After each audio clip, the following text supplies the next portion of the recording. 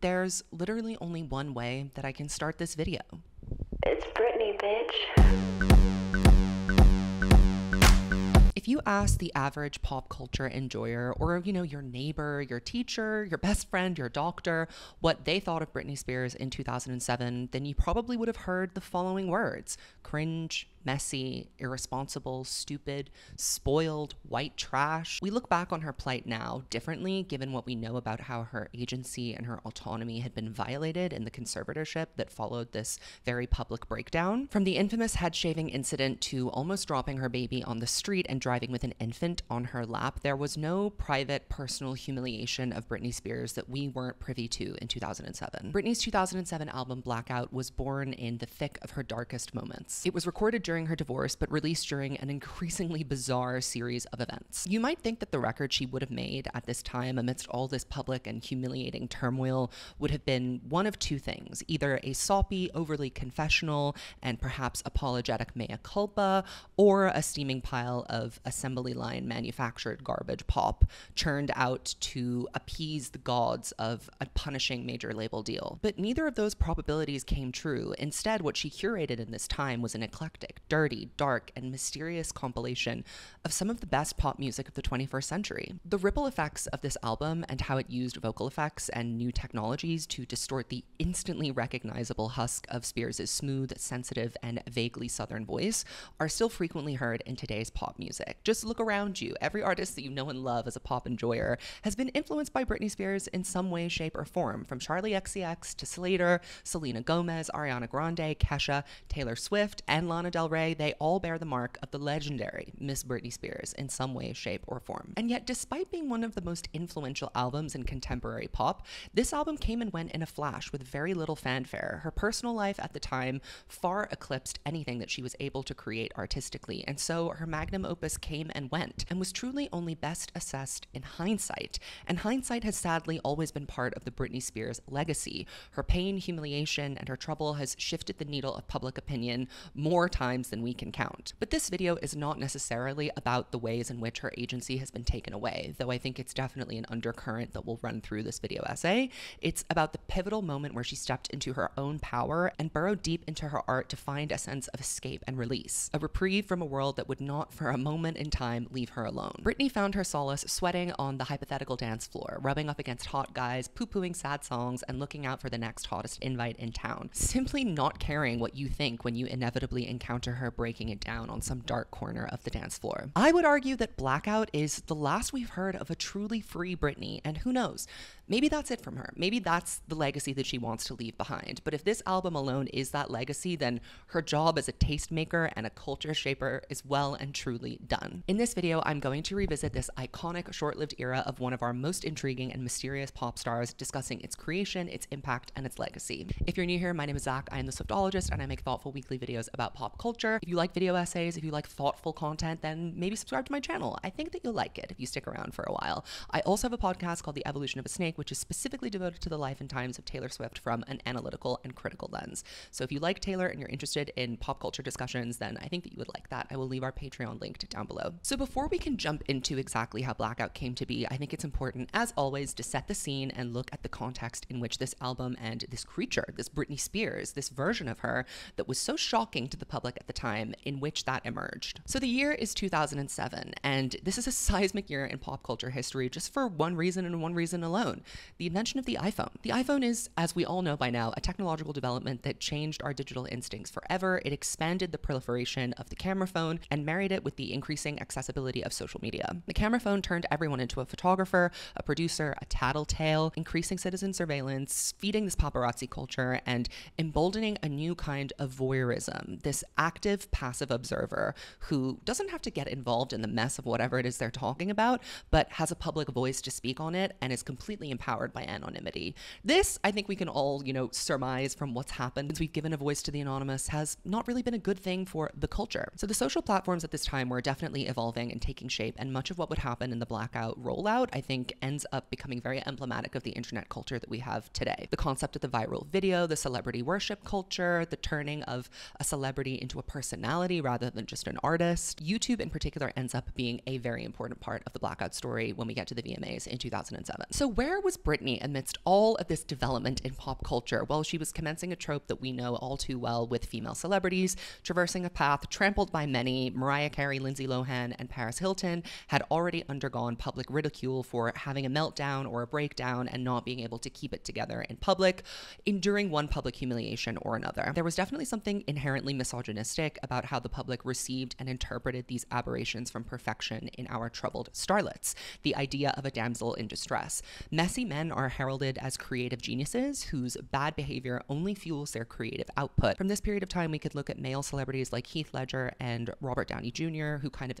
benefited from that lionization of the dark, deep, brooding, mysterious artist. The thinking goes that their suffering begets good work and begets some sort of noble or honorable pursuit of creative genius. However, the women that experience similar kinds of suffering in the public limelight are not afforded the same credibility. In 2007, Amy Winehouse and Britney Spears were arguably the two most famous women in the world, and that's largely because we, the public, were captivated by how their lives were cratering on the world stage. Amy Winehouse's brand was always a little bit darker, a little bit edgier, with substance abuse playing a thematic role in her work from the jump. She was never a children's entertainer, unlike Britney Spears, but nevertheless, the notoriously brutal British press had a field day reporting on Amy's various exploits. One particularly cruel and horrible example of this was photographing her running through the streets with open bleeding sores, presumably from heroin use on her feet, getting into physical altercations with paparazzi, and just, acting intoxicated in public. There's no value in comparing one person's struggle to another, and I don't want to say that it was easier for Amy to endure this, because being the bad girl comes with its own set of reductive tropes and unfair characterizations,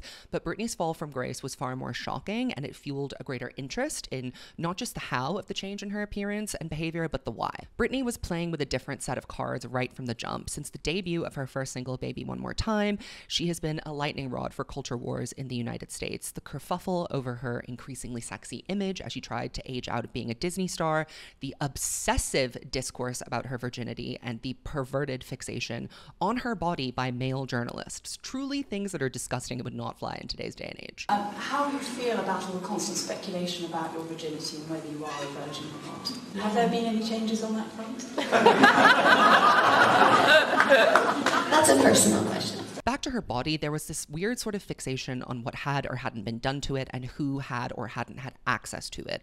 She was always kind of seen as a public art piece. People felt entitled to her, and they projected their own interpretations of what she meant loudly onto her and at her. Being a centerpiece in any form of culture war has definitely been a pattern that has only repeated itself throughout her career. Most recently, she has stirred up conversations about civil liberties with the Free Britney movement after being freed from her conservatorship, under which her civil liberties were literally violated for multiple years on end, and she is currently challenging our expectations of what a free Britney should look like, since she's not behaving the perfect way that everybody wants her to or the way that we have imagined her to be in the past. I don't know if you've noticed this, and I still see it today on social media. Everyone feels like they have something to say about the way that she behaves, a remark to pass on how she dances spinning at the camera or how she interacts with her social media. The pattern that we have is we root for her, we criticize her, we destroy her, we try to remake her, and then we rinse and repeat the process. So this sense of ownership that is disproportionate to other pop stars, I think, is partly because of how Britney was marketed from the very beginning of her career. One of the truest examples of a produced pop star. She was told where to go, what to wear, who to be, how to act, and what to sing. And there are kind of terrifying examples of this in the songs that she was given, not even songs that she wrote, by Max Martin. In Lucky, she cries about being a starlet that has a broken heart and an overprotected. She laments about how she basically isn't allowed to do anything because everybody makes the decisions for her, and she doesn't want to live in these shackles and constraints anymore. So even before she entered her conservatorship, she definitely lived a lot of her life conforming to what other people wanted her to do or living in a cage of some sort. But that forcible hand that tried to make her one of the biggest stars in the world worked. And despite all of that negative chatter in the early days, there was one thing that everybody agreed upon. This was a generational talent. Her music was successful, her performances were widely admired, and her look was often emulated. She was charismatic enough to stand out from the crowd of the Britney Farm copycats that were launched on many different labels to ride her coattails, but she was sincerely earnest enough to take on whatever shape was prescribed to her. Britney's trouble really truly started when she tried to chart her own path. She was never supposed to grow up or get old. The Britney we know is forever young, with with a taut, toned stomach and long bronze limbs, flowing blonde tresses, and a wide, girlish smile. She is expected to be both relatable and aspirational. Your older sister, your best friend, your girlfriend, depending on who you are. Think of how many times that clip of Slave for You has gone viral since we've entered the social media age. This is not only how we remember Britney, but it's how we imagine her to be now.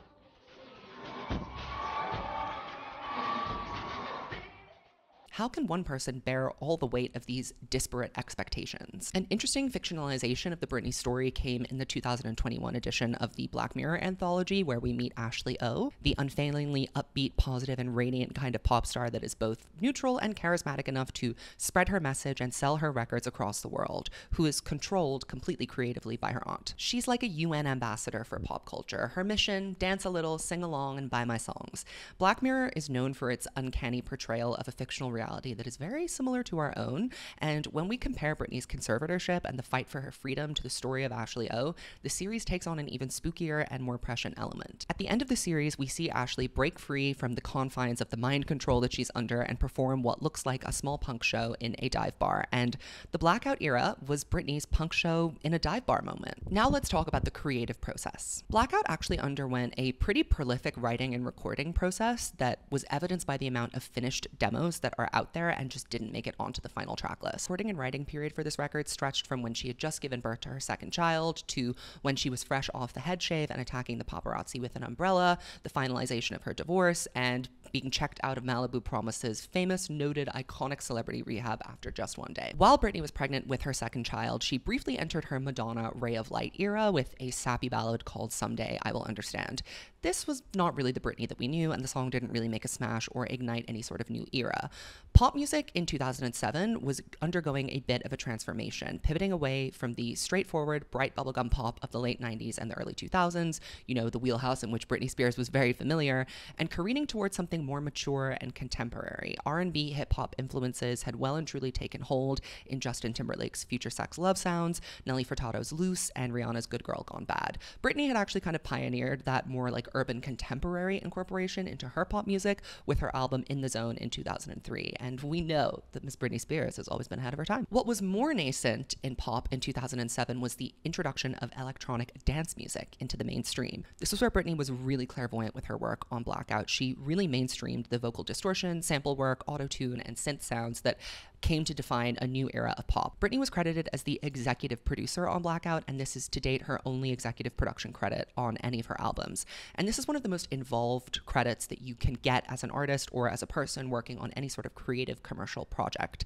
It basically means that she oversaw and managed the entire project from start to finish. This is highly unusual for a pop star, let alone for Britney Spears, who had, until this point, had a very limited role in the creative process. She worked across the project, from the writing process to the album artwork and the design, the branding, the messaging, the vision, creating the track list, choosing the collaborators. I point out that she has an EP credit on this record because Britney is often written off as untalented because she doesn't write her own music. She does have 2 writing credits on this record, but there's so much more to the creation of a project than just the songwriting. There are plenty of prolific, amazing, talented, visionary pop stars, Beyonce for an example, that are not always heavily involved in the writing process. It's not the be-all and end-all of a musician. Despite the turbulence in her personal life in this period, every single collaborator on Blackout noted how professional Britney was and how engaged and involved she was in the process, even when her life was literally falling apart behind her. There was a moment where she was in the studio recording the day after her divorce was finalized.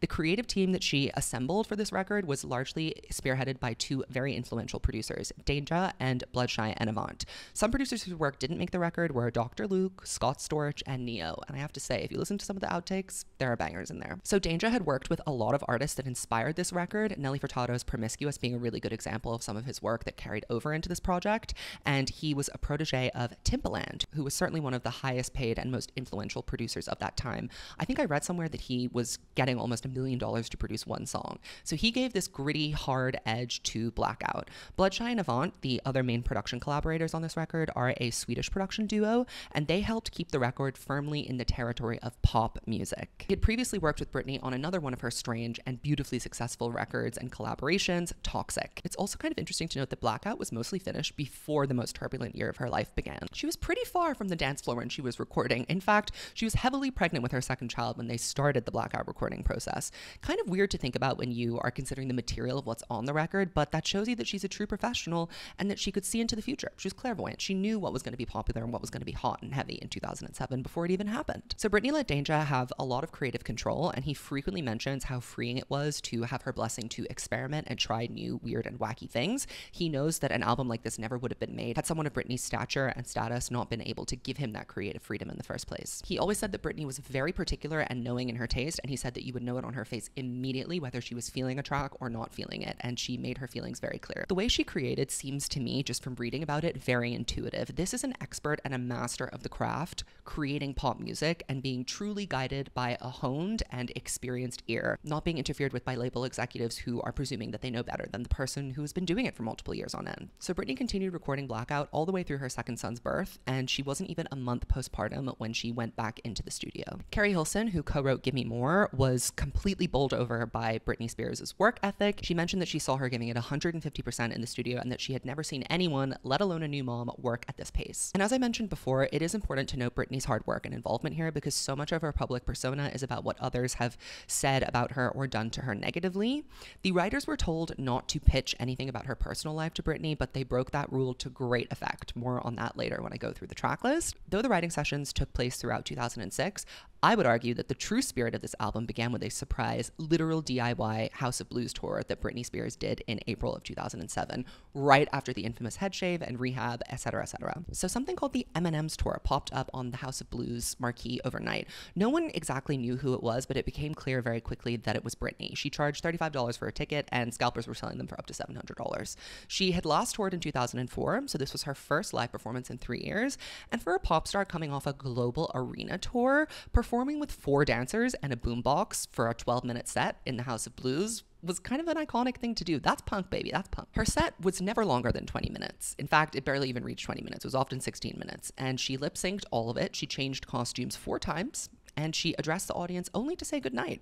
Britney started using her website also around this time to post cryptically about the new record, and she asked fans for naming suggestions. What should I call my new album, she said, and one of the suggestions that she posed was, oh my god, is Lindsay Lohan like okay like? Which kind of shows that she was in on the joke of the growing culture of celebrity gossip and the paparazzi stalking around her. Let's talk about the release of the record, because that was a mess and a half.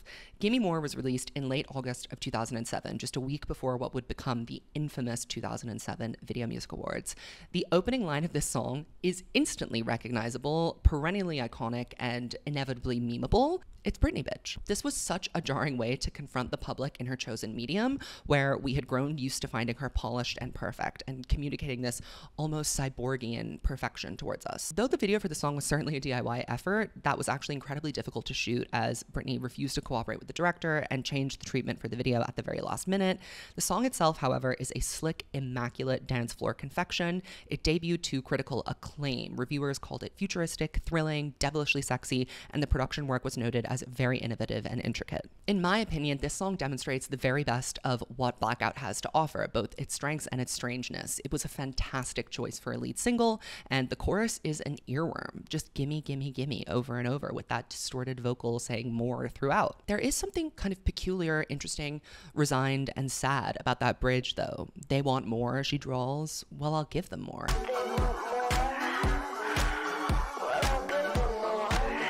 It was as though she was tired of being ashamed and of always losing a battle, and she was really, really giving us a shrug and giving up. Try to be the good girl, you get called a prude. Try to be the cool girl, you get called a slut. Try to be a good mom, you get called irresponsible. This was a surrender of sorts, not to her critics or to the public that was, being unrelentingly cruel to her, but a surrender to the fact that no matter what she did, she was kind of damned. So she might as well just do whatever she wanted.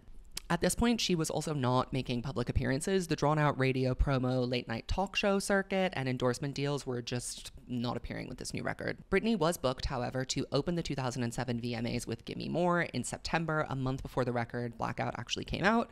She mimed the song, and to say that this performance was a disaster is kind of an understatement. And I don't mean that from the sense that it was the worst performance of all time, because I actually think that it was just a okay performance. It was kind of a mid performance. Britney is still being very charismatic, and I think there is something highly iconic about it in hindsight, but at the time you would swear that this was 9/11, the remix. She mimed the song, obviously, as she always does. I don't know why people were surprised about that, in a, to be frank, terrible wig, and looked generally a bit underwhelmed to be there. In hindsight, it was so fucking badass and punk, to be frank. To show up to an event like this and basically go, at the camera. Something weird definitely happened between the performance and the dress rehearsal for the performance, because there's footage of her dress rehearsal that leaked, I don't know, maybe a year ago, where she is in an excellent wig and she's giving a lot more energy and looking a lot better than she actually did in the final product. So it would be good to know from a lore perspective what exactly happened on that evening.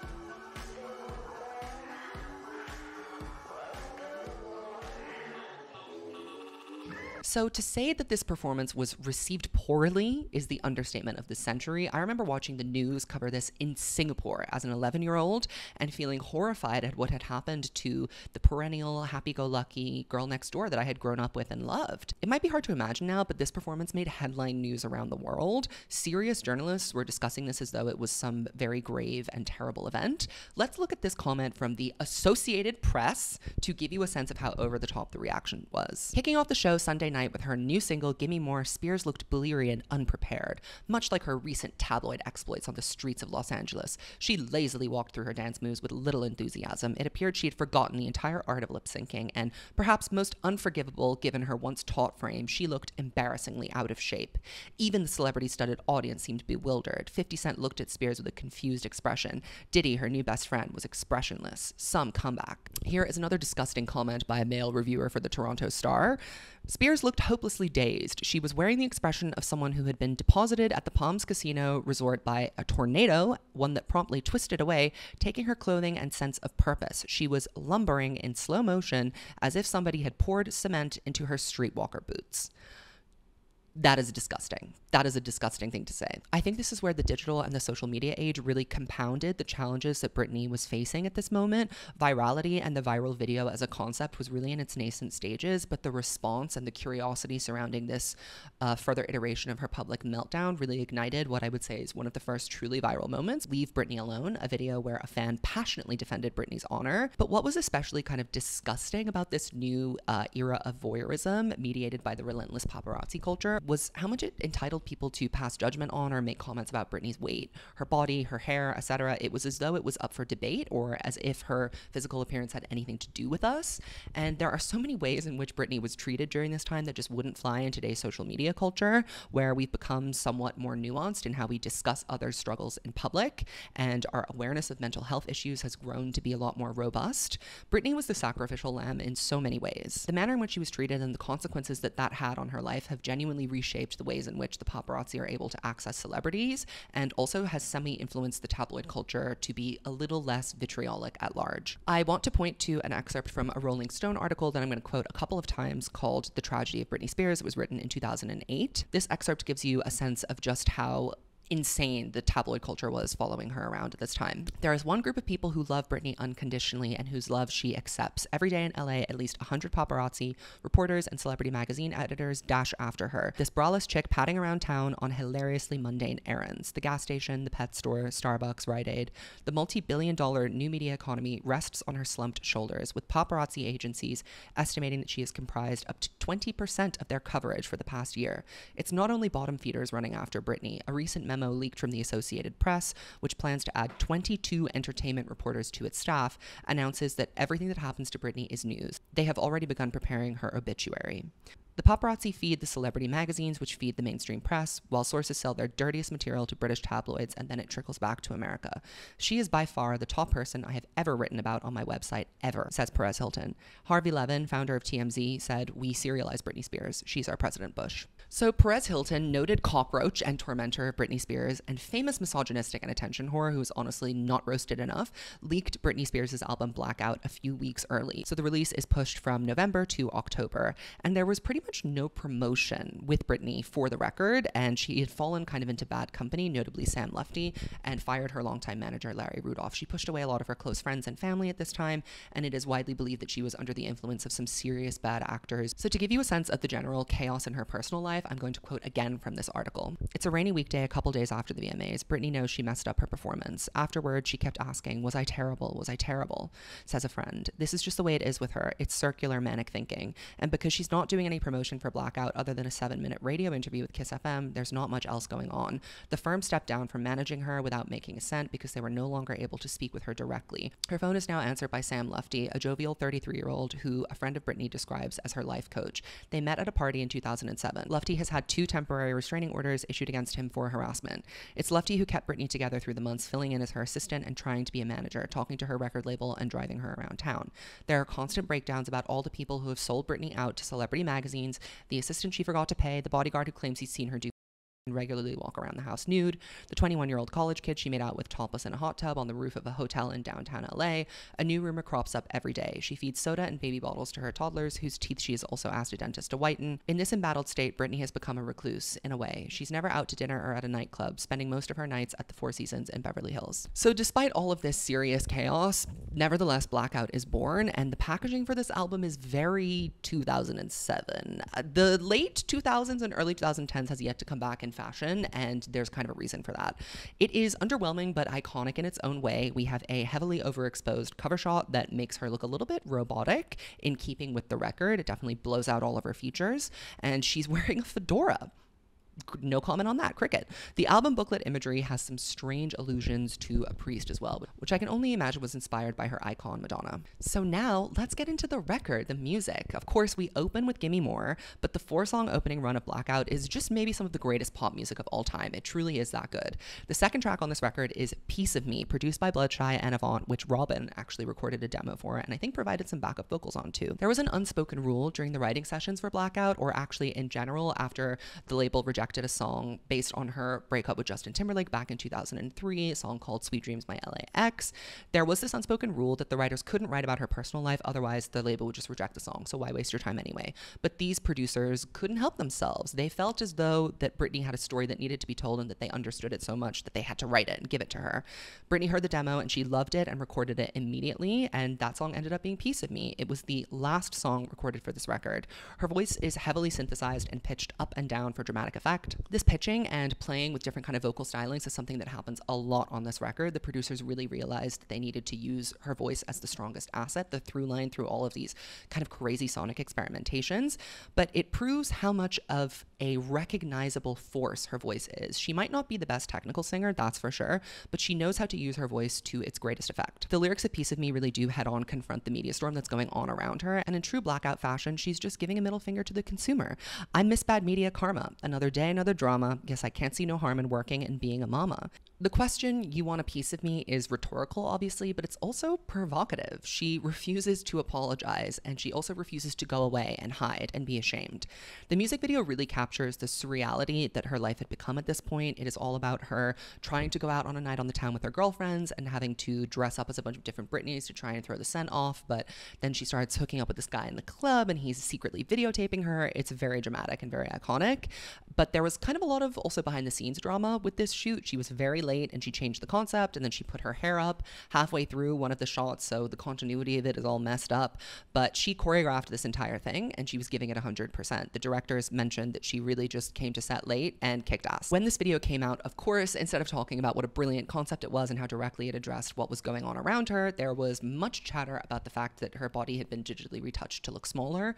This is again something that would maybe go not as remarked upon today, as it's very obvious and we know about it and the technology has gotten better, but this, of course, was something that she needed to be shamed for publicly. This song is definitely a highlight of her album and her career, nonetheless. Up next is another immaculate confection, Radar. This song is so good they made her put it on her next album too, just so they could make it a single. I think there was actually some sort of deal where she had to make this song a single, so it really needed to be on her next album, Circus. But this is a Euro disco song produced by Bloodshy and Avant that has the sickest breakdown leading into the bridge. Every time I hear it, I go feral. You have to listen to it for yourself. It's a fun song about zooming in on the target of your desire. Break the Ice is the fourth track track, and perhaps some may argue, me, that this is the best song on the record. She continues her long history of loving and appreciating Janet Jackson by saying, "I like this part," and referencing Janet Jackson's Nasty in the breakdown of this song. This has an incredibly iconic opening line. It's been a while.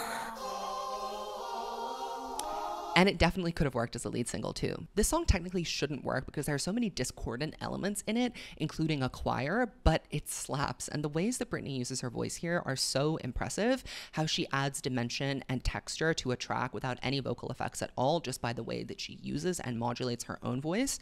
There are pretty extensive working files of Blackout out there, which also makes this album a really fun and exciting one to dive into.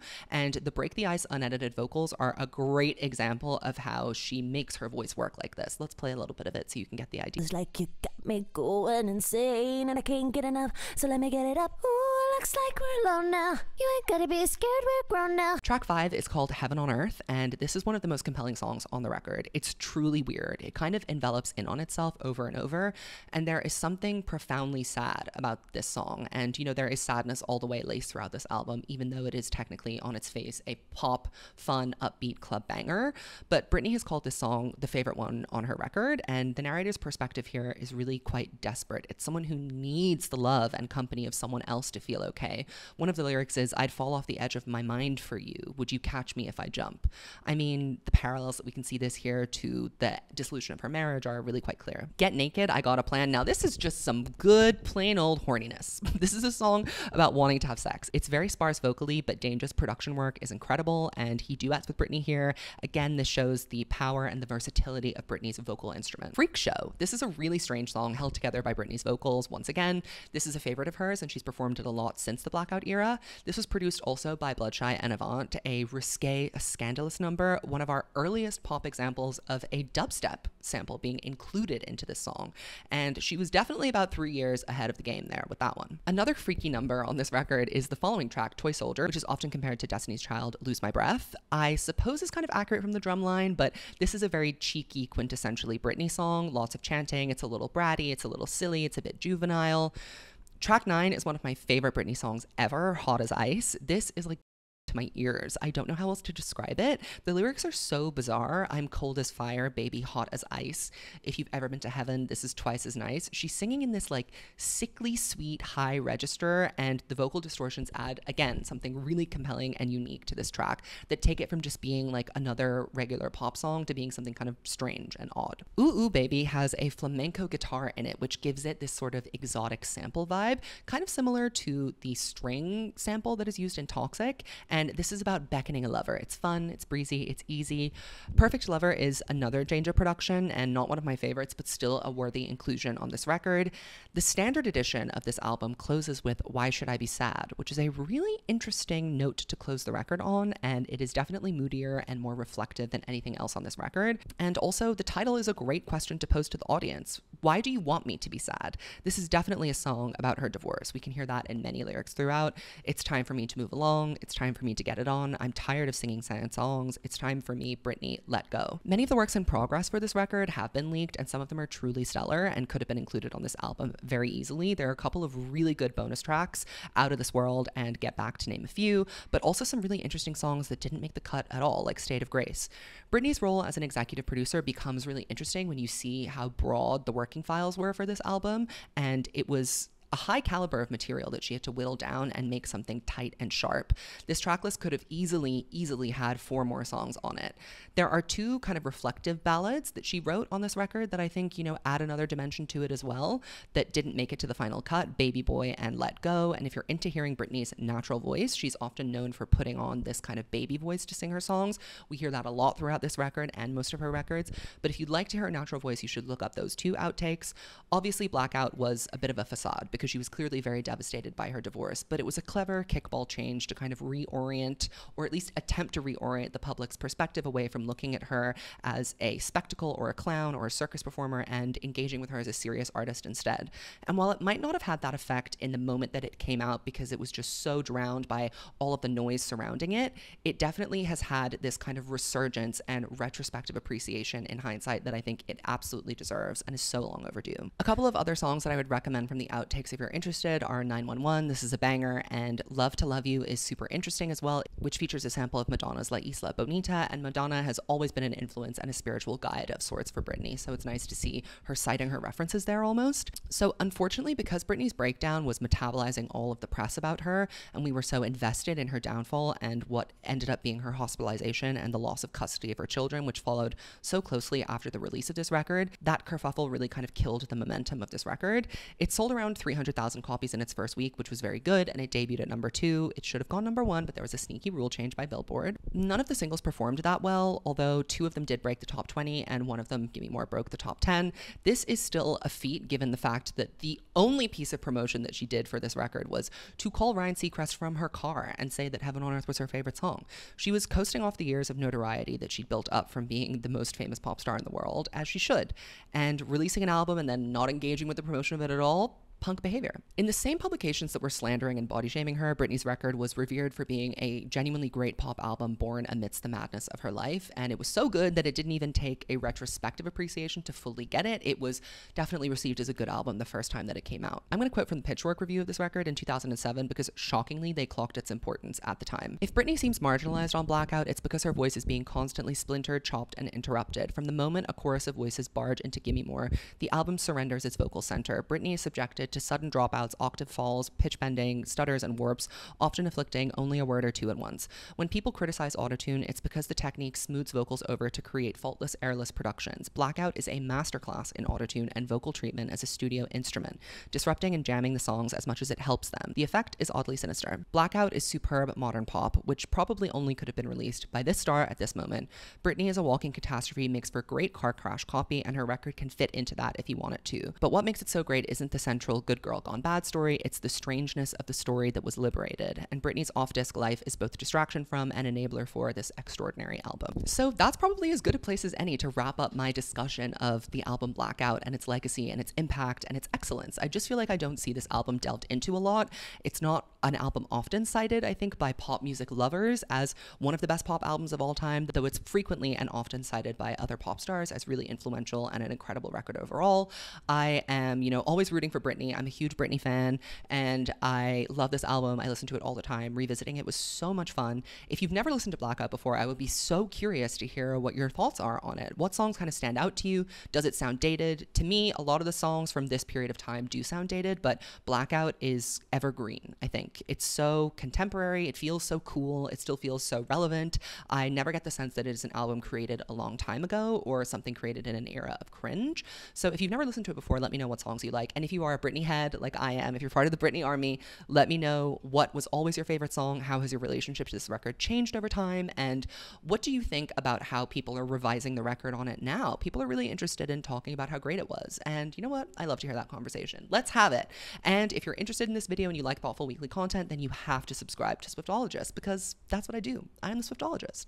All right, I will see you in my next video. Goodbye.